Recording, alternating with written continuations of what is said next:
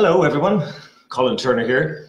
In case you don't know who I am the creator of the Free World Charter. I am somebody who's been like a money-free advocate for many years, maybe 8 or 9 or 10 years, thereabouts.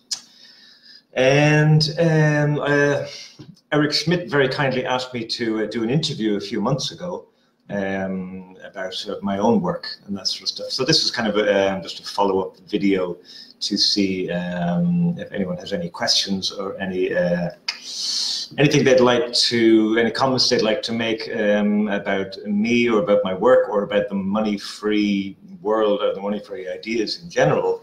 I'm more than happy to try and answer anything as best I can. So give me your best shot. So in the meantime, while I'm waiting for a few people to join, I'll just fill you in more or less on who I am and what I've been doing for the last few years. So in 2011, I started this thing called the Free World Charter, which is like an online document of 10 fundamental principles for creating an optimal society. Money-free being really just one aspect of that. The main parts of that document are really all about realizing our true place within the current ecosystem and our responsibilities and relationships towards each other, and how that it's just going to be better for us long term to be able to be looking after each other's needs. Because in the long term, this cooperation always beats competition. So obviously, as part of that, then the idea of money-free society sprang from that, where it's, you know, because we have like a competitive market system, as we all know, that this is obviously something that is like what we call a zero-sum game, that eventually you're creating a system where there must ultimately be one winner. And as we can see, of course, with the wealth divide in the world, that of course we don't have one winner, but we have as a very small group of people with concentrated wealth. And we obviously, most people don't really think too much about that, but there are many people like me and others who do think a lot about that and think that that's absolutely unacceptable. Of course, everyone born into the world deserves to have a really good shot at life, whatever that is. And of course, most of us and many of us don't get the best shot at life for reasons that are completely outside our control. And mostly the location we're born in really dictates an awful lot about how our life is going to play out. So that's something that obviously is unfair. You know, if you're born in somewhere back village in Africa or India or China or something like that, you're going to be you're going to have a much harder climb to try and get up to the top of the heap, or to even to where someone like I am. You know, I'm very aware of that we do. We have a pyramid structure. This is how our society is organized. And of course, we have the top few who are with concentrated wealth. And of course, people like me and people like maybe a lot of people watching here who are not at the top of the pyramid, but they're not at the bottom of the pyramid either. We're kind of somewhere floating around the middle, and we're kind of, we're forming part of that structure as well. And I think it's important that everyone takes cognizance of that, because it's important to see that we're not, that we're all basically instrumental in maintaining that structure. So it's not just the so-called elite or 1% and blah, blah, blah. So, yeah, as I see a couple of comments coming through. I'll just continue going a little bit more. I'll come back to comments. Yes, so the Free World Charter then is something that it came in on the sort of the tide of the zeitgeist movies, and when Facebook was really in the ascendancy, and it really took off. There's a lot of people who support that initiative, and I'm very happy about that. And of course, my own thinking and ideas evolved over those 7 or 8, 9 years.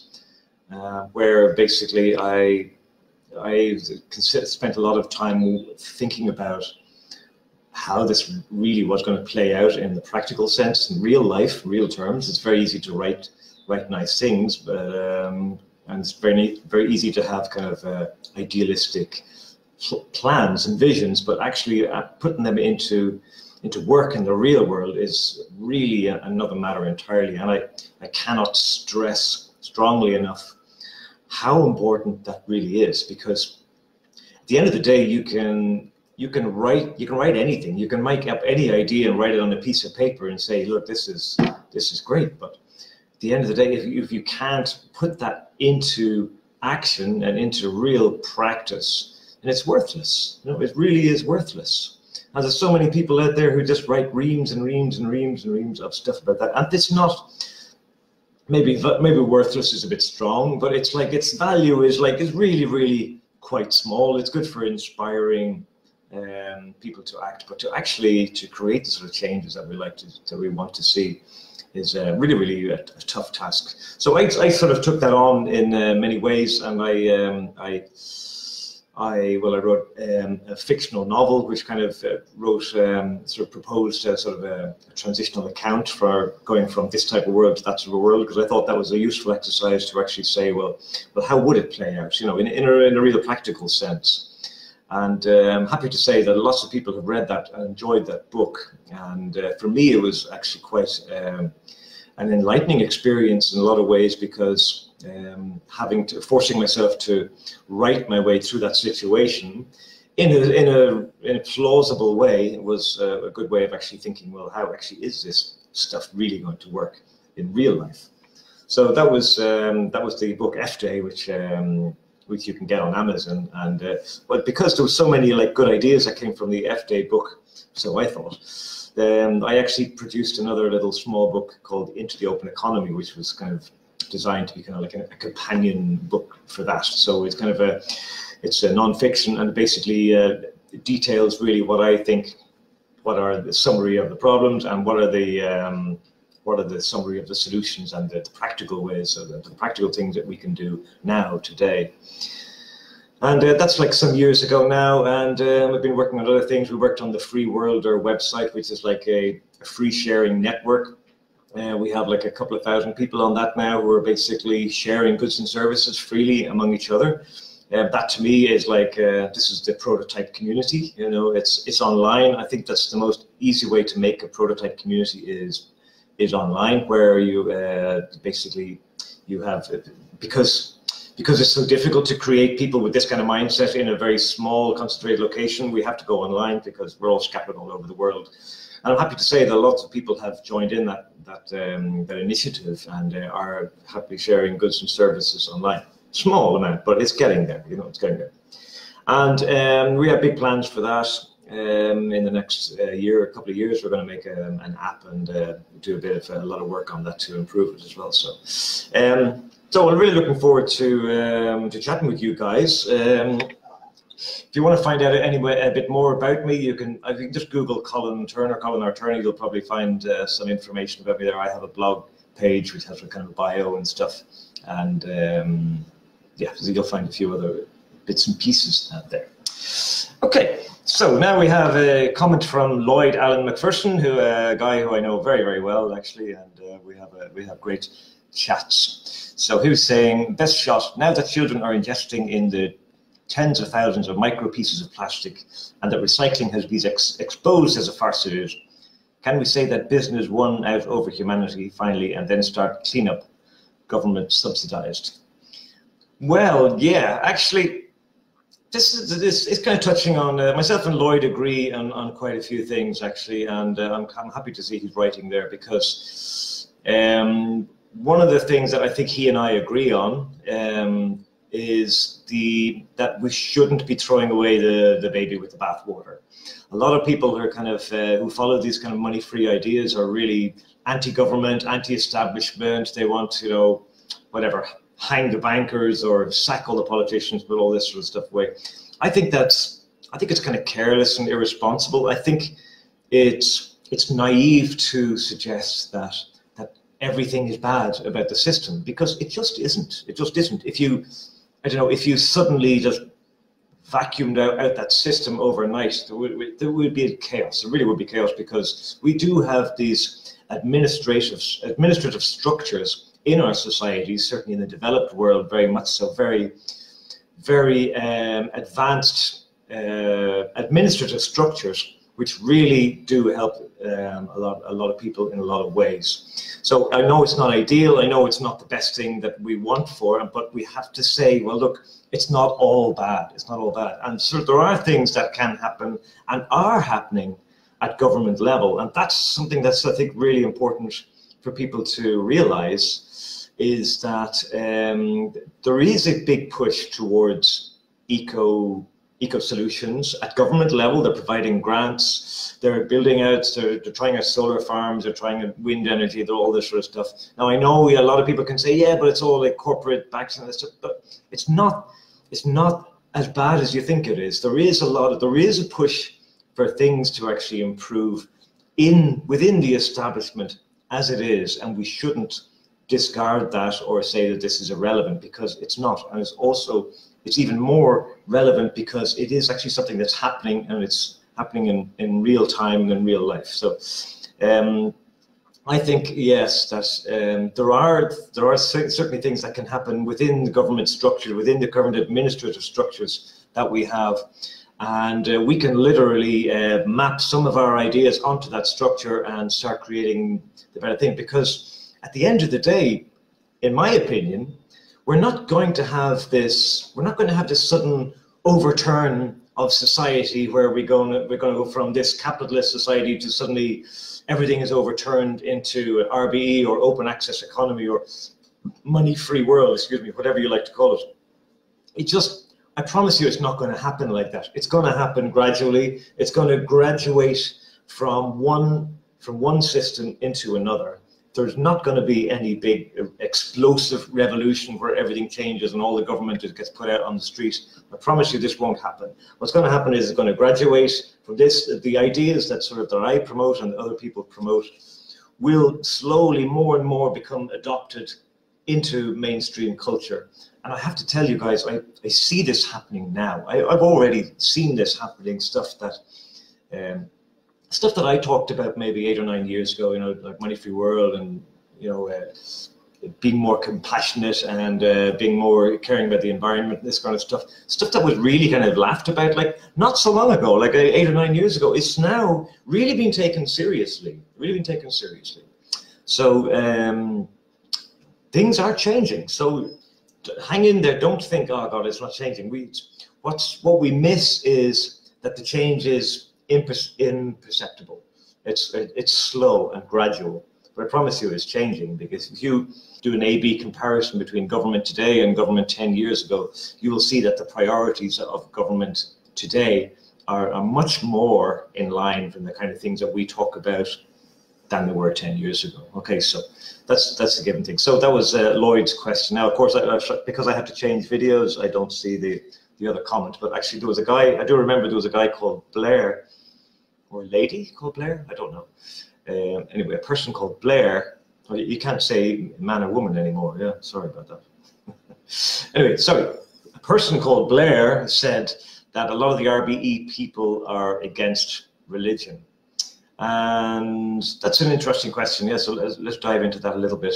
Personally, I'm not against religion, I'm not against religion at all. I describe myself as, well, I can't remember Dawkins' scale of theism, I can't remember, but I think I'm somewhere like number 5 or number 6 in that scale, whereas I'm not a strong atheist, but I'm a cheerful agnostic, I suppose. I think that the existence of God is very improbable, but of course you can't rule it out for certain. Anyway, that's not even important. The point is that, yeah, a lot of people are anti-religious, and a lot of people actually, I find, well, actually, that's another thing I'll talk about that we need to talk about science a little bit later. But a lot of people here are anti-religious, and I think it's bad news. It really is bad news. We have to be inclusive. You want to talk about an RBE economy, which is what people are basically promoting mostly, is this vision like of Jacques Fresco and that sort of stuff, where everything is kind of more engineering focused and that sort of thing, and that there's no real room for religion in that. But I have to say I disagree. Okay, I'm going to dive into the science thing. Yeah, I knew I was going to do that anyway. But I think it's kind of related, actually, this whole religion versus science kind of dichotomy thing, which is kind of seems to be happening here and seems kind of a little bit irrational to me. It doesn't have to be science versus religion. I mean, it doesn't have to be that, you know. You can argue it can be evidence versus no evidence. Yeah, maybe that's a useful thing to talk about. But I find actually a lot of the people that I talk about, or that I talk with, is that the people who are kind of, shall I say, dogmatic about science and science as an approach are more, to me, are more dogmatic than the people who are advocating religious approach. And I think that's noteworthy in itself, because at the end of the day, it's not really religion that's the problem. It's not whatever my personal belief in stuff, whatever out there,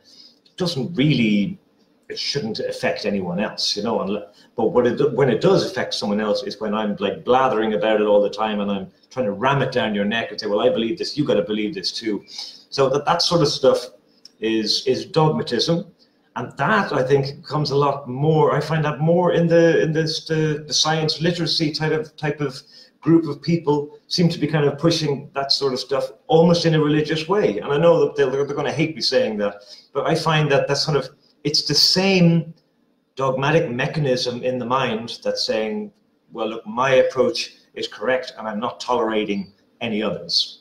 Okay, we really need to get past that, you know, we really need to get past that. For me, it's not as simple as science versus no science, or religious versus no science versus no religion. It's not as simple as that. It's about it's about compassion, it's about growth, it's about the spirit of being human, whatever that means to you. And it's about learning how to get along. It's about learning how to think better about group outcomes rather than individual outcomes, because obviously we know now that there's 7.5 billion of us, we know that individual outcomes, looking for individual outcomes all the time, it just can't work. It can't work long term, you know. So that's already over. That idea is already over. So we have to think about things in these terms. Whether that means, okay, we adopt a scientific approach to a certain problem, or whether we adopt maybe a religious approach or spiritual approach to a certain problem, it's not that important to me. And what's important is that we end up with the result that maintains that sort of that cohesion of how shall I say, of our spirituality, I suppose, what it means to be human, what makes our lives enjoyable, what makes us laugh, what makes us love, what makes us cry, all this stuff is at the end of the day, that's what it's all about. It's about this journey of being human and being here for a limited time and having a great time. That's what we want, you know. And that's when we talk about money-free worlds. I mean, we don't really talk about money-free world. We just want to have a really full and rich life with no one pissing us off. I mean, that's really what we want, you know, isn't it? So at the end of the day, that's what that thing about being human and having really full, enjoyable lives is what it is. And whether that means whether you come through that through God or through science, I think it's fine. I don't care about either or. Obviously, there are certain things in, like when you want to build a certain technological device or something like that, well, you have to use science, you have to use evidence, you have to say, well, you have to use trial and error. Well, this one exploded, but this one hasn't exploded, so this one that hasn't exploded is probably better, unless we're building a bomb, that is. So you basically just keep trial and error with that sort of stuff, and that's what helps build things. Yeah, and that's all. But it's not so simple to actually just map that idea of evidence versus no evidence onto life itself and onto the human condition, onto us being happy, having fulfilling relationships, and having a fulfilling life. It's not really about evidence. There is more of a spiritual aspect to that, and for me, we can't discard that spirituality aspect. We can contain multiples. You know, we are not like fucking binary computers where it must be 1 or 0 and that's it. No, we can have science, we can have religion, we can have music, art, we can have all these kind of weird human shit all around us. We live in that stuff, and that's great. Let's keep it like that. Let's keep that diversity. Let's let's just promote what makes a good life for us. So, okay, let's go to a couple of these comments. So that was Blair, excuse me. Christine says, okay, so how can people be, this Christine Findy, who, hi Christine, I met you in Frankfurt last year, I think. It's lovely to meet you. How can people be convinced who believe this is communism or socialism, which in their opinion always fails? Yeah. Well, it doesn't matter. I wouldn't worry about that. If somebody is talking about this is communism, this is socialism, I don't know. I wouldn't get upset about that. You know, I hear that sort of stuff all the time, and maybe I just, if I'm writing someone on Facebook, I might just reply a comment saying, well, whatever. I mean, I don't see how it helps anything, because at the end of the day, the problem, guys, with the money-free world idea, with resource-based economy, with open access economy, whatever you want to call it, gift economy, gift society, excuse me, I just had my dinner. With all that stuff, we could talk till the cows come home. We really can, and we can argue till the cows come home. We can talk about communism, socialism, we can talk about ethical capitalism, all that sort of stuff. But the only thing that matters is what works. That's the only thing that matters. That's the only thing that matters. I mean, actions are louder than words, or whatever, you know, add in whatever your favorite idiom in there is. But the point is that theories are great. It's nice to write theories. I've done it myself. It's good. Theories are great. They're good fun, and it's a way of exploring new ideas, and we need that. We do need to do that. And this is what, like, the likes of Karl Marx and all these other guys have written about, von Mises and all these, sorry, the names escape me now. These basically guys who pontificate about different ways of structuring society. And we need that. Yes, we do need that. But at the end of the day, unless it's something that works, then it's pointless, really. It's pointless. Now, I've kind of come more around to the opinion that we cannot map a particular idea of society onto society. We cannot say in our mind, I've got an idea, society should be like this, and we'll write a little formula like that, and then we say, right, now we're going to implement that, like we do in a computer program. Okay, I've got this algorithm. Okay, I'm going to open up my code page. I'm going to squirt in my algorithm, and all the changes are going to happen, like the Matrix. That's great. That works on computers. It doesn't fucking work with human beings. Okay, it's really, I think it's really important that people get that idea. Okay, human beings are really messy, sloppy, dogmatic, irritating, badly educated, rough creatures. Okay, I'm saying all the bad things there. Obviously, we're great things as well. But I'm just saying that when you have your little idea that you wrote on a book and you put it out there in the world, they're just going to tear it to shreds, because it's not going to take very well. And even if you do have some success with it, you will probably have a hugely disgruntled minority who are going to basically upset the whole apple cart. They're going to go, no, we did not ask for this. We do not want this, and we will fight this with every bone in our body.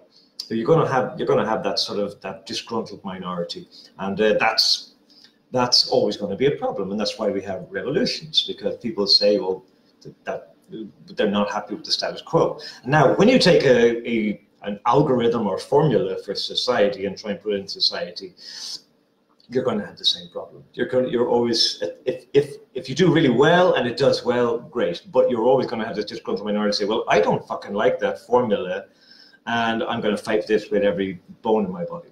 Okay, so my thinking has really come a long way, really, since the days when I did the Free World Charter. I kind of had this idea, okay, well, here's like a statute of principles, 10 principles, and we need to operate by these things and that sort of stuff. And maybe the idea is that, you know, the government would adopt these principles, and then all society would change like that. Well, I got to be honest, I don't really think that's going to happen. No, I don't think that's going to happen. I think the Free World Charter is like an aspirational, interesting idea, and it's a kind of a theoretical idea. But I don't think that that's the government are going to say, okay, we're adopting the Free World Charter. I don't see that happening. We also have the UN Charter on Human Rights, which I think was written in the 1950s or 1940s. I don't remember. This is like a worthless document. You know, it was like again, it's like an aspirational thing, but most of that stuff is just ignored. So typically, our society creates itself. We have a self-organizing society. Human society is a self-organizing system. It always was, always has been. We adapt as little change, as little new things come along. New technology comes along, and we change the way we do things, and that filters out to society, and society changes like that. So we certainly better chance of adapting to a money-free world if we wait for technology just to keep coming, which it is coming in leaps and leaps and bounds. If we sat back and wait, I mean, we're like the RBE vision, the kind of the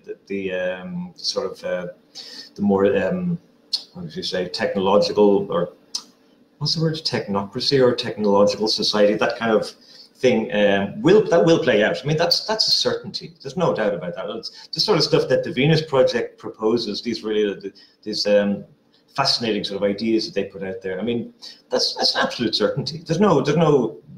I mean, unless we blow ourselves to pieces first. I mean, we are going that direction. We are going to a super automated, to a very highly organized, highly efficient society. That's definitely going to happen.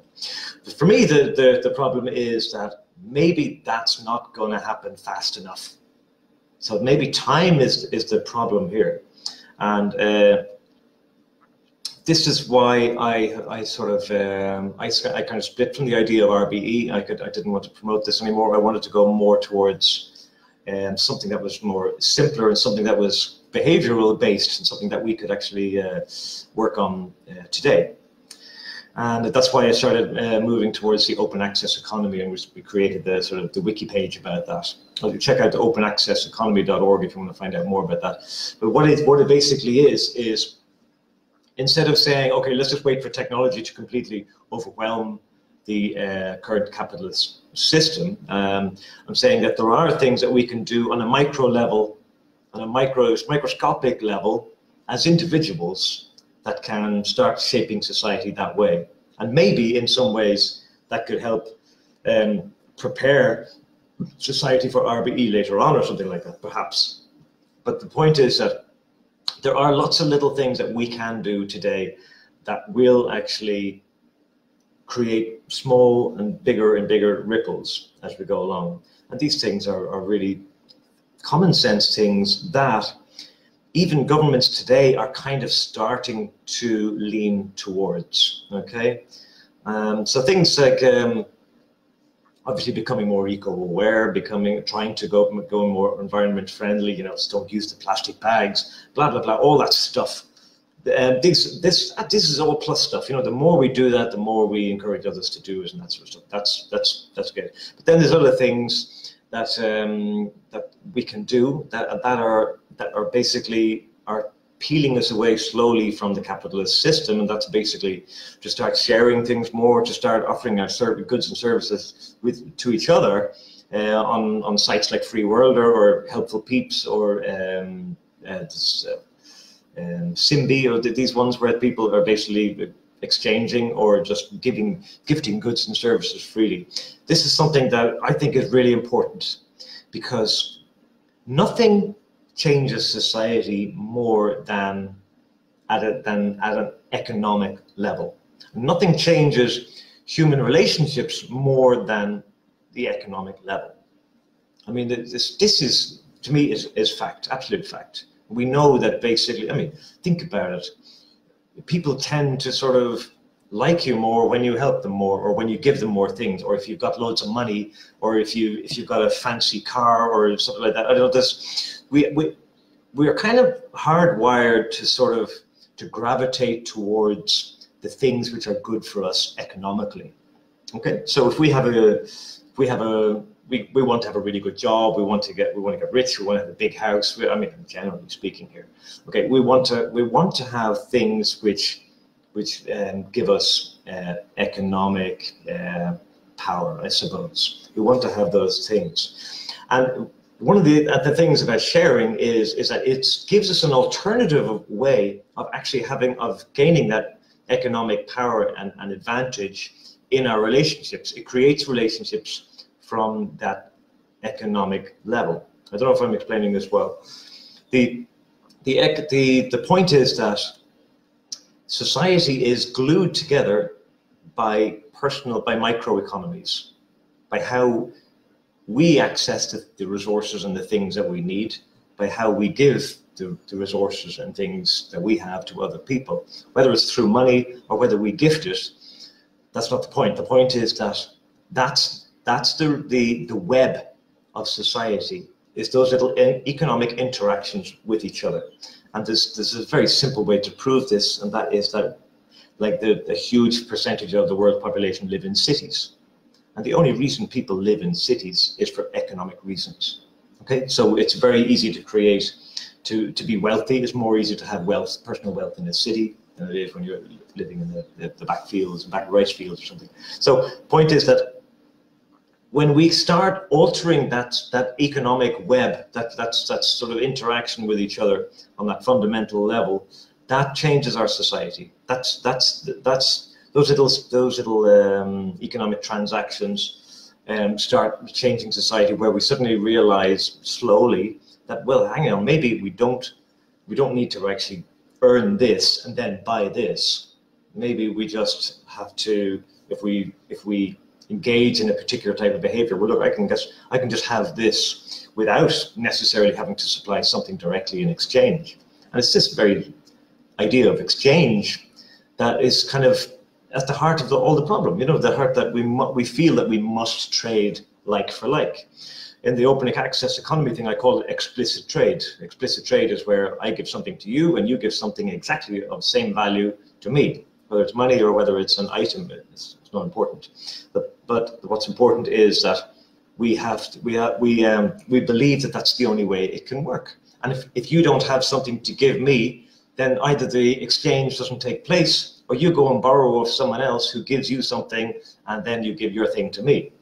So I mean, that's very, very bloody limiting. You know, it's like you know, that you can't access the things that you need and you want because of this limiting mindset, which is really something that we invented. You know, and it's something that we can reinvent. In the open access economy, we talk about implicit trade, which is basically the idea of that once you have joined such a community where this is kind of the normal behavior, that people give and share things freely. Once you are part of that community, you find that you don't actually have to give back exactly what you're receiving, but rather that you have an understanding. There's an understanding exists that basically we all kind of give things, and when we all give things, it creates a circular effect, and everyone gets what they need. That's the theory anyway. I'm not going to tell you now that 100% it's going to work, because I don't know, because hasn't been proven at scale. You know, this idea hasn't been tried at scale. It's been tried a lot on smaller scale, and I can tell you it doesn't work. Okay, but it needs to happen at scale for it to work. And the reason for that is that, well, in the same reason as our capitalist economy, the reason that works is because we have huge diversity in it. So there's so many things available to us, so many different types of things available to us, so many different opportunities and ways of doing it, that just makes it work, because there's just so many options. You know, you can go and you know, you want to buy potatoes or something like that. You have money to buy potatoes. You've got 10 shops close to you that all sell potatoes. You have all these myriad of options, you know, and so that's what makes that work. But if you applied the same thing, theoretically, if you had the same thing with a gift society, like what Mark Enoch talks about, if you have like a gift society, then you imagine you had 10 neighbors lived close to you who all had potatoes that they were happy to provide for you. You have options. Then maybe you also have somebody else who's providing vegetables or some other thing that you need down the road. So when you have that range and diversity in the system like that, it suddenly becomes possible, because it's not like I'm giving something to you and then I'm waiting for you to give something back to me because I'm waiting to pay this guy over here because he's waiting to pay that guy over there. We do away with all that, but we need, obviously it relies on education and people having different expectations of life than we do now today. So you have to say that it's part of that making that work is that we have to work together as a community. You know, that's just the thing. We have to sort of deal with each other in a more real way than we do today. If today, like we have these 10 potato shops that I mentioned, you don't have to talk to any of these guys. You just go in with your money, you buy your potatoes, and you go home. You can grunt if you want, and there's no relationship happening there. That would be probably slightly different in a sort of an open access economy, where kind of you have to go to your neighbor who's going to provide these things to you, and there's more of a sort of there's more of an airing of gifting about it, you know, and he's happy to give them to you because he's happy that somebody else is going to gift something else to him, and likewise. So, like I say, I don't know if it's going to work. I honestly don't know, but I can tell you that I think that's what we have to do. I think we have to get to that position where basically we all can access the things we need unconditionally, and unconditionally and without like trashing the place. So we have to, I think it's where we have to go. I don't think there's an option about it. I think maybe in 30, 40 years time, I think the sort of stuff that I'm talking about and the lot of guys are talking about now will be normal. It will be the new normal that we have to move towards. I mean, we already see, like in America, a huge rise of co-op businesses. And that's going along the same route. It's kind of saying, right, instead of having one big boss and a load of workers, okay, no, we are all the boss, and we all take share in the profits. I mean, that's not an open access economy, but it's along the road. It's a vast improvement on what we have now today. We have their boss who is driving his Lamborghini, and a bunch of blue collar workers, making. Pushing peanuts around or whatever. So the point is that I think that the sharing aspect of economy and collaboration, cooperation, all this must become a feature of human society. It just must. We don't have a choice with that. There's too many people around on the planet today to be using a competition where that creates waste, that creates unnecessary duplicity of pointless products, that basically is really geared for chomping resources. We can't keep doing that. We just can't keep doing that. And when you say, well, what is the option if we stop doing that? Even if we continue capitalism, if we stop with all this waste, what are we going to end up with? You know, we're going to have this kind of very sad, lonely capitalism where everyone gets like $100 a month, and you can only just buy this sort of stuff. This is kind of like, it's like what the UBI is almost proposing, this kind of, for me, a horrible idea of giving everyone an unconditional income. Well, that's another matter, which we don't go into there. But anyway, I don't like the UBI idea because I think that it's not really solving anything at all. It's basically putting a large and leaky patch on the problem. It's not solving anything about environmental waste and poor human relationships, etc. Anyway, the point is that this capitalism, if we keep going this way, we can either keep going the way until we get this, this one winner and the whole place completely fucking destroyed. We can keep going that way, or we can go a kind of a more ethical capitalism where we reduce our consumption, we reduce everything, and and kind of life becomes kind of quite dull and communistic or something like that. I don't think that either of those is a good option for us as a species. I think we can do away with all that by putting away this idea of trade altogether, this idea of explicit trade, and move towards the implicit trade and the sharing model, where basically we're working together because we enjoy doing it, because it's good fun, because there's camaraderie and it's great for community and that sort of stuff. It's not completely technologically based. I don't think that's a good solution either, because I think if we are all just like lying around on our hover beds with robots doing everything for us, I think that's going to be a very sad way for people to live, because I think that we're as animals, we're hardwired to toil somewhat, and we need to feel productive. We need to feel like that our lives are useful, and I think one of the ways of doing that is in actually is engaging in things like community service or working with other people or doing things for other people unconditionally.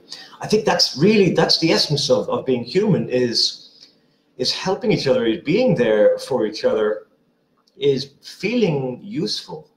And how many people in the world today do not feel useful? How many people are like suffering with depression or other sort of diseases, which are not fucking diseases at all? They're basically absolute direct byproducts of a flawed system. How many people are actually suffering because they feel useless, because they feel powerless, because they don't have any control over anything, and they're just lashing out at the world, and it's because they don't feel like they are useful. And I think that's very sad. And I think that this is also epidemic, an absolute epidemic, an unspoken epidemic. I don't have any numbers on it now, but I can tell you from my own personal experience, I deal with a lot of people. I speak to a lot of people who have mental issues of one kind or another. I mean, I see it all the time. Way too much for comfort, way too much. And if I'm seeing it that much, I'm sure other people are seeing it as much or even more. So that's a big thing. And I think that stems from the idea of not having this higher purpose, where you're valued by your family or by your community, or that you're not producing anything of value. I mean, I can tell you that as someone who's worked pretty much all my life, I suppose, that even if you're doing like a shitty job, if you're flipping burgers or something like that, I think it still gives you a sense of fulfillment at the end of the day. It still gives you a kind of thing, well, I did something, I contributed something today. That is hardwired into us. I'm certain of it, that this feeling of, yeah, I contributed something useful today, and maybe I got paid like $2 an hour or something stupid, but I think that the money is one thing, but the other thing is the feeling productive, feeling useful. That's really that's a biggie. That's a biggie. And I think that if we push for a completely 100% technological society, I think that's not going to end well, because if you're taking people away from the ability to produce usefully, and I'm not talking about sitting around writing fucking poetry and painting pictures here, which is what people are talking about. No, I'm talking about being productive in a useful way, like going out and helping somebody with weeding their garden for 4 hours or something like that. You know, maybe people who like propose a technological society would much prefer a robot to do that. Well, I would disagree. I would say that going out there and getting your hands dirty and working hard like that is a really great feeling. You really feel great afterwards, feel really pumped up, endorphins flowing. I think there's no feeling like it, you know, when you're engaged in good labor and you're not necessarily doing it for cash, but you're doing it for a favor or something like that. I've seen that so many times in my life where people have agreed to help me or something, or I agreed to help those people, and you just get a huge buzz out of being helpful, even if it was something you didn't really like doing, you weren't that fussed about doing it, but you helped out anyway. That gives us that I don't know, that sort of connection. That's just that little connection with the world and with our community, and that's what's really important, you know, I think. Anyway, I feel like I'm rabbiting on too much. I don't think there's any other comments here. Oh my God, there are.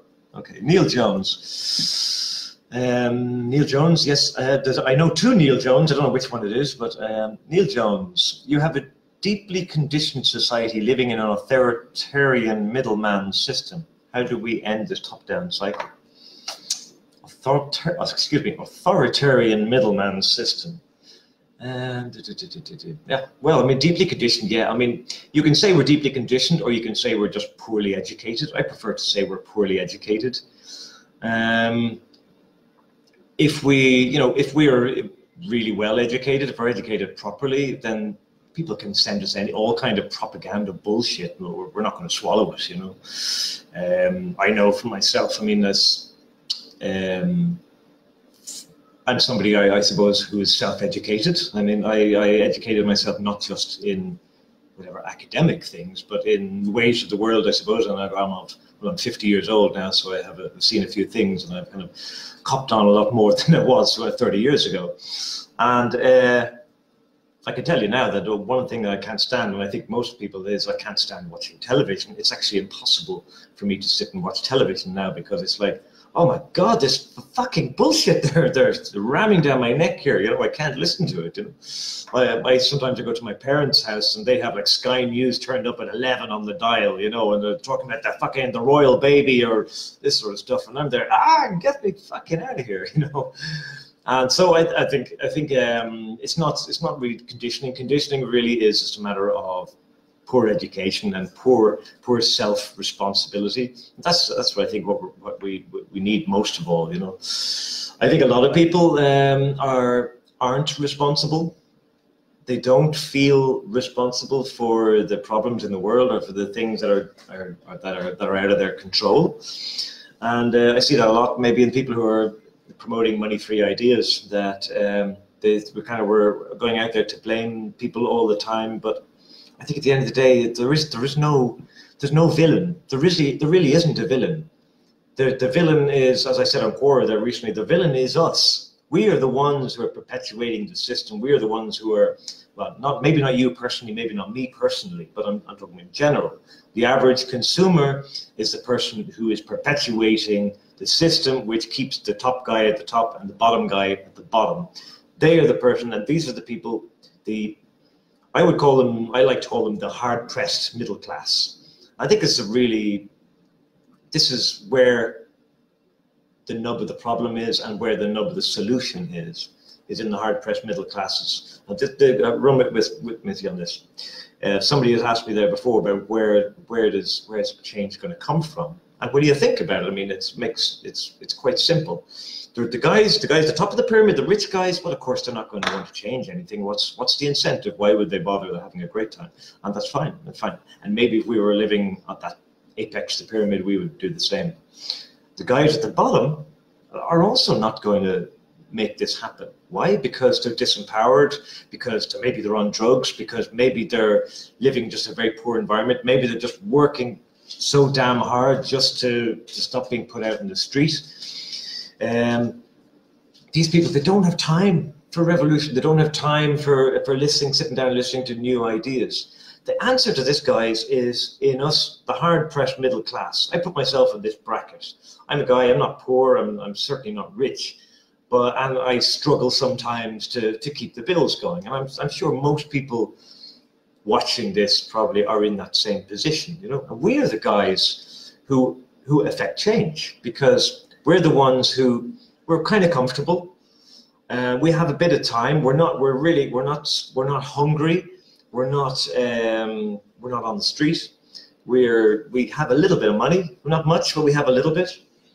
And I think that we are the ones who can bring the change. We can the ones who can start demonstrating a different type of society that will eventually filter up to the top guys and filter down to the bottom guys. I think it's up to us. It's up to us, the hard-pressed middle class, who can implement a different type of economy through relationships, as I was saying earlier, to the open access economy, which is basically about just changing microscopic changes in behavior just to alter the fabric of our culture. And I think that with us guys, because we have more time, because we have a little bit of money, because we're educated, because we're more educated than poor people are. Because we have that, we have what I think is the magic formula to actually make change. Okay, so that's why I promote open access economy, which promotes sharing, promotes more education, better education. I don't know. I think that until we realize that actually the sort of money-free society that we want to see, the resource-based economy that we want to see, until we realize that that is actually, it's really just a manifestation of people sharing. It really is. It really is. And actually, it was Rafi, a friend of mine, Rafi, who kind of opened my eyes to that, you know, because I was kind of talking RBE years ago, and he just said to me something like, "But RBE isn't just basically sharing, isn't it?" You know, I have to say, I mean, naive as I was, it blew my mind, and it's right. It's right. It's not. I just don't think this going through a fully technological society is a good idea. I just don't think so. I think it's going to happen. I think it's going to happen anyway. I mean, technology isn't going away, and things are going to improve technologically. That's for sure, and it's going to make things easier. It's already made things easier, and but I just think that the end goal is not to have a resource-based economy. It's not to have a money-free economy. It's not to have an open access economy. These are not end goals. These are basically the means to the end goal. And what's the end goal? The end goal is basically creating happy humans, happy, responsible humans. That's it. I mean, people who have rich, fulfilling lives, who are not fucking wrecking the place, who are not shooting each other, who are not like just trying to fool each other all the time, who are basically, I don't know, responsible custodians of the planet, who aren't slaughtering billions of animals every year, who aren't basically trying to just continuously reproduce because somebody said overpopulation is a myth. This is ridiculous behavior. No, let's live here responsibly. Let's live here happily. Let's have a fantastic life. Let's enjoy each other, and let's do it well. And let's do it. And if that means we go money free or RBE, then let's do it. Let's do it. And let's tap into those feelings that basically create us, that make us feel alive and well, and make us feel happy, where we're being productive members of our smaller communities. Where this is at the end of the day is where happiness springs from, is our means of our own self, means of production, how we actually provide ourselves and give ourselves to the world. This is why we enjoy our jobs, because we feel satisfied and fulfilled from doing that. Okay, let's see if there are any other comments. I don't know if there is. Excuse me. Oh, okay. Okay, Nick Tapping asked, do you think we should ask the UN for support in promoting their Article 25? Do you think the UN Declaration of Human Rights Article 25 would be a good start to the transition? Do I think the UN is inherently socialist? Article 25, I'm not actually sure what that is, Nick. Article 25 is the Declaration of Human Rights or something? I don't know what that is, I have to say. I've heard it before, but I don't know what it is. Do I think the UN is inherently socialist? I don't know. No? Why? I mean, I don't know. I don't see the point of that question. For example, the UN it's obviously, I think it's a good organization, yeah. I think it's like Facebook. It's more good than it's bad. Okay, Adam Maloney. Oh yeah, no, he's just replying to Blair. Okay. Okay, a guy called Josh Halton, who I also know very well. Hi, Josh. Free Worlder needs to be pitched to charities, non-profits, and potential volunteers. HonorPay promoted as a bank. Yeah. Okay. As HonorPay is another project that I did a couple of years ago. It's basically it's an open awards network where basically you can. It's kind of like a currency, but not really. It's like where you basically can honor somebody by just sending them an honor on this thing, and it's really just a symbolic token of gratitude. It doesn't have any value or anything like that. And the reason I put that together was because I felt that the that part of the money system that is good is there's a sense of reward that you get from when someone pays you for a job. I think this is a palpable thing. I think that it's useful, that if when we do a good job, we get rewarded for that. I think that's good. Honor pay or honor is something that I thought could maybe someday substitute that reward mechanism. Excuse me, where you do a good job, somebody sends you an honor, and it's like a public acknowledgement of what you did for them, and then you sort of you build up a kind of an honor score, which is kind of like I don't know, like your social history or something like that. So it's that's the idea of that honor pay. It's built into the free worlder thing. So if you're dealing with somebody on free worlder now who's giving you a good a free item or service, and you can send them back an honor. So that's kind of built in there. Yeah, I agree. I agree, Josh. Free worlder needs to be pitched to charities, non-profits, and potential volunteers. Yeah, we're actually. Free Worlder is going to be undergoing a major change in the next 12 months, let's say. We have big plans for that. You have to stay tuned for that because we're still working out the details, but basically it will be rebranded. It's going to be called something else. It's going to be going into an app. It's going to be going very much mainstream culture.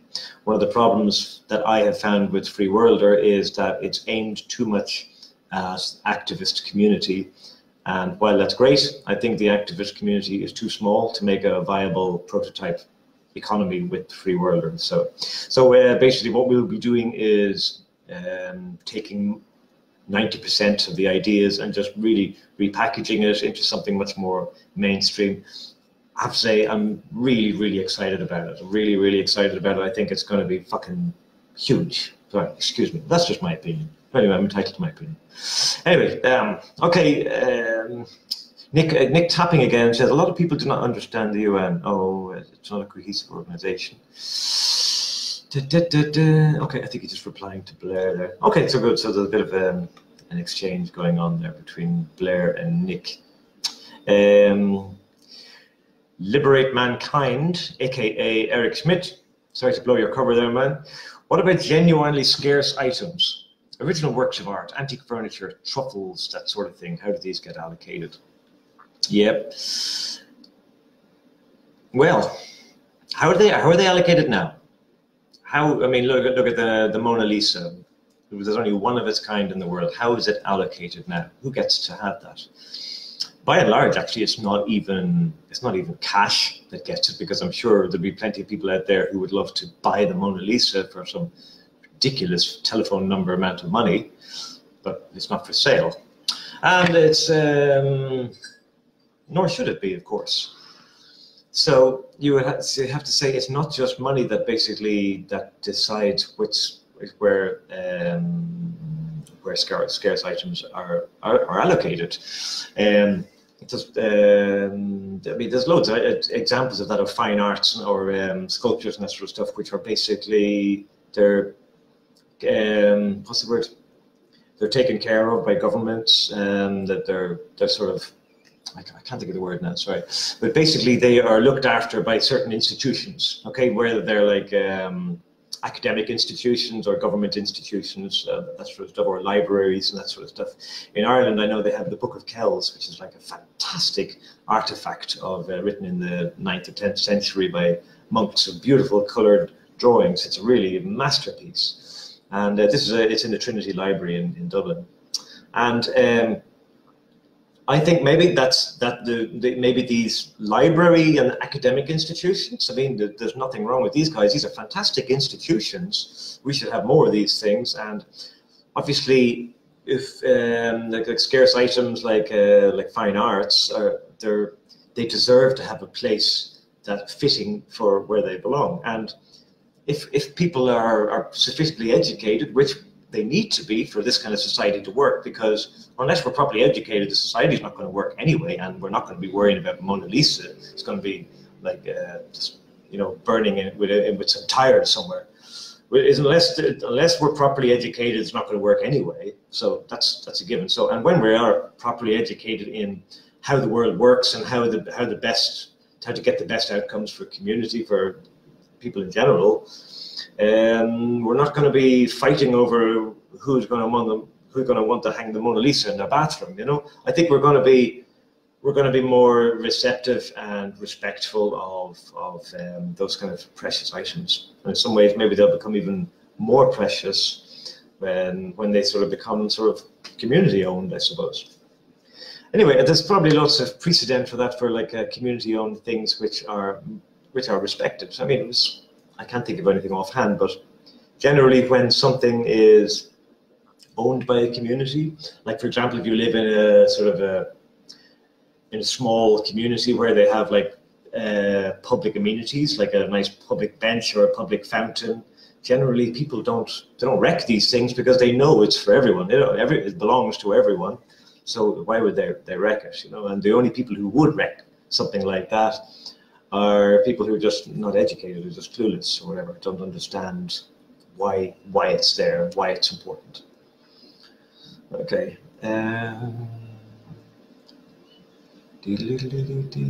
Okay. Okay. Blair is responding here. I think there's actually the thread of conversation there, which I'm not following here.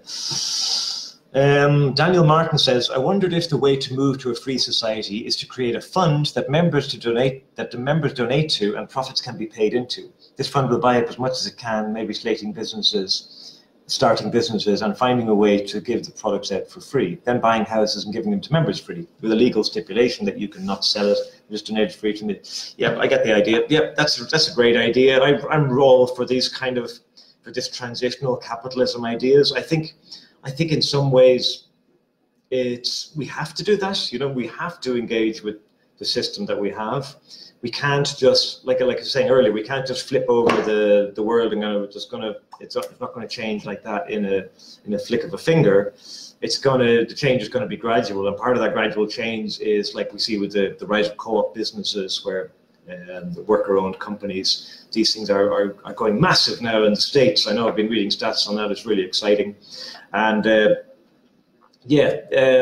oh yeah, do you also see the like benefit corps? That's another thing that's happening, where large corporations, I think like Danone, this is one of them, becoming a benefit corp, which basically means that they're putting in their articles memorandum that basically they have a certain responsibility towards the environment and towards looking after their workers. It's kind of like a higher level of thing, and it's something that you have to. It's like it's a certain standard that you have to actually apply for. So not everyone just gets it. You have to operate the company in a certain way. That's exciting stuff as well. I know it's not perfect, and we gotta get it into our heads, guys, that you can't stop expecting 100% perfection all the time. We gotta say, okay, 40% is good, 50% good, 60% good. That's the way we have to go. We have to think in increments. You know, maybe something sucks, but it's still more good than it's bad. Benefit corps, like, I mean, a lot of people will probably say terrible things about Danone, but they're at least they're trying. They're starting to make efforts in that way. And maybe there are other corporations, but I know there are other corporations who are doing similar things, where they're trying to move towards the benefit thing. Because at the end of the day, there is a change in mainstream culture, where people are understanding now that we do have to change our priorities. The way we're doing it isn't working. It's not working. I mean, you don't need to be stupid to see that, or you just need to be ridiculously stupid to see that it's working, because it isn't, because everyone sees the waste and the toxicity of our current system. So even the guys at the top who own these corporations are also seeing that, and they're starting to make changes like that. And I don't want to hear this kind of stuff as, yeah, it's all just PR. It's not just PR, okay? It's not just PR, okay?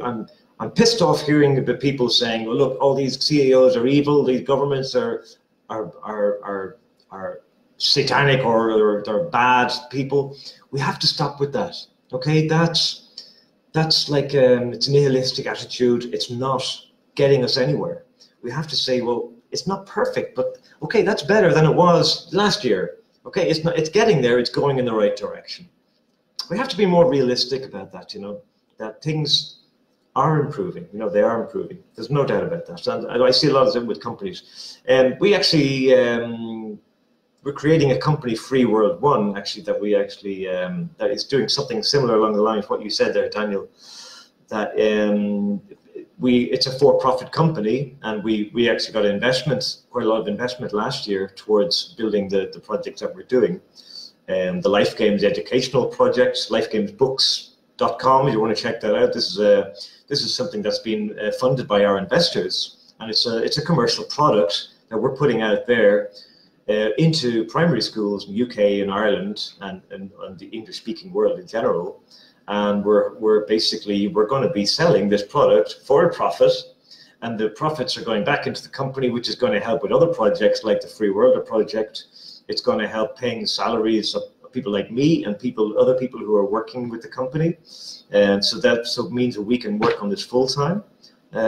This is really important because volunteering in this society now is really damn hard, because you've only got a certain amount of hours in the day, and you still have bills to pay. So when you're volunteering here, you're kind of impoverishing yourself.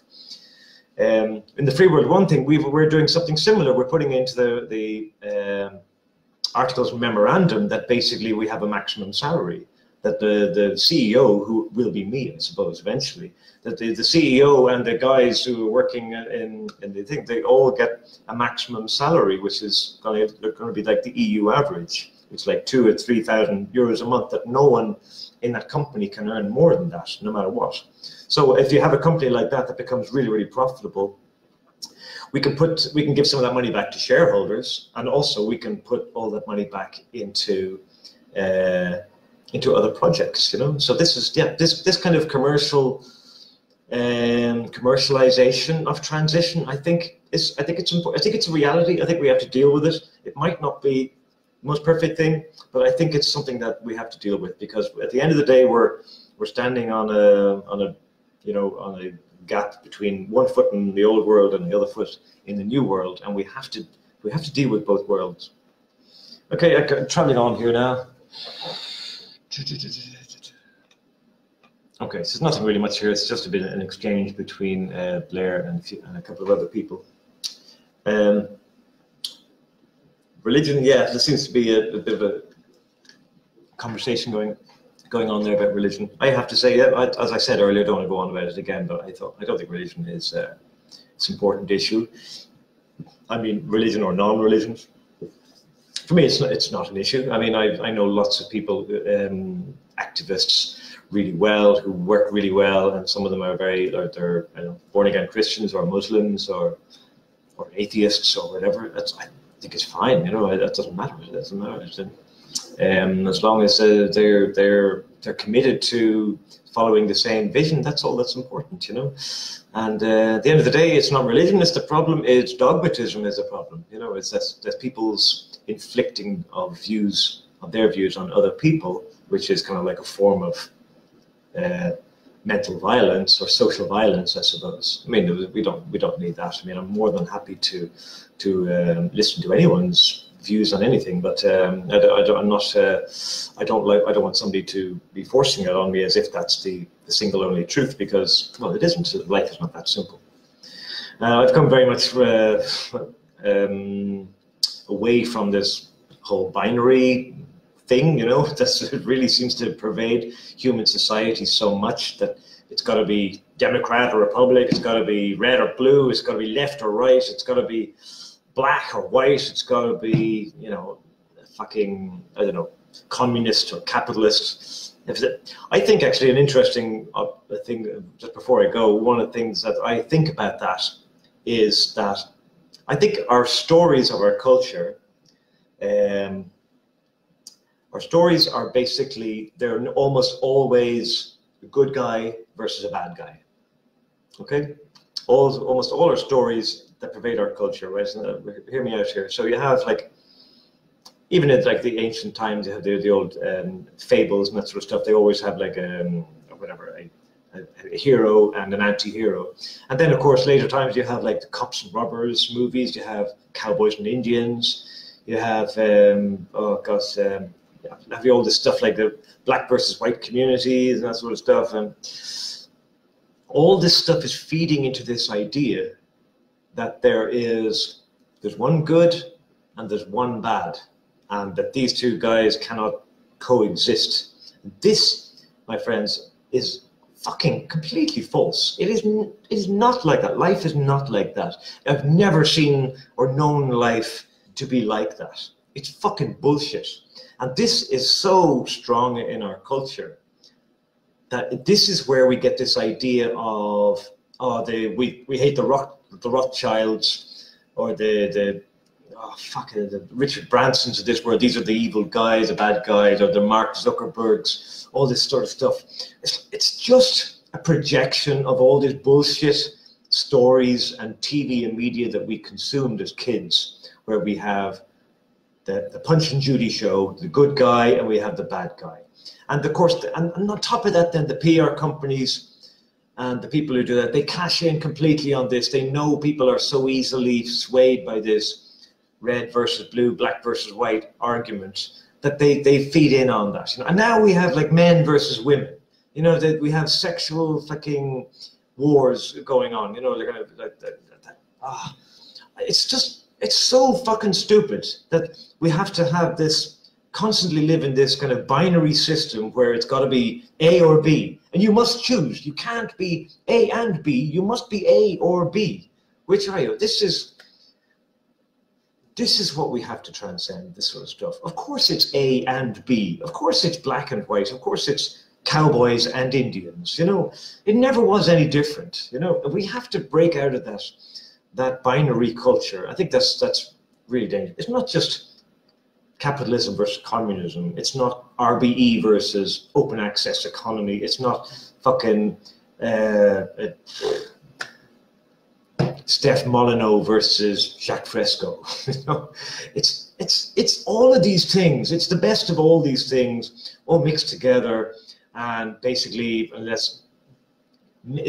everything is like a big mixing pot of ideas, and there's just so many great ideas out there now, and it doesn't matter where the idea comes from. If Mark Zuckerberg comes up with a great idea, then I'm all for it, you know. If Steph Molyneux comes up with a good idea, which is rare, then I'm all for that as well. So I just think that we have to transcend the binary thing. Okay, look, I think I'm going on too much here. I hope I've answered enough of their comments and questions there. I've had a good time. I hope you've enjoyed some of it and take some things away from that. The video will be available on the Money Free Party's site after, so please keep going with the comments, add more comments after, and I'll jump on and I'll answer them as much as I can. So really enjoyed doing this, and I think maybe I'm going to do some more of these because it's quite good fun, and I have to say I can talk about this kind of stuff till the cows come home. It's something I'm very passionate about, and I think I have some ideas to put in there. So I'm happy about that. Okay, thanks a million for watching, guys. Thanks. Goodbye from Spain. Adios.